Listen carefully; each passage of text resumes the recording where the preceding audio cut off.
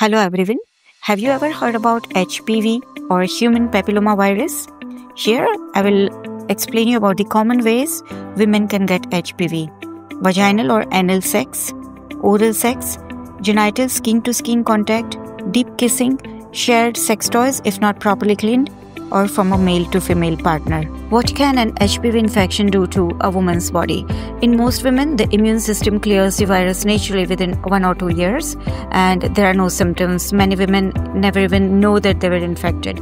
While in some women, low-risk HPV types 6 and 11 can cause genital warts, which are not cancerous but they are emotionally quite distressing, and high-risk types HPV 16 and 18 can lead to CIN or cervical dysplasia, precancerous lesions, and if undetected or untreated can cause cervical cancer.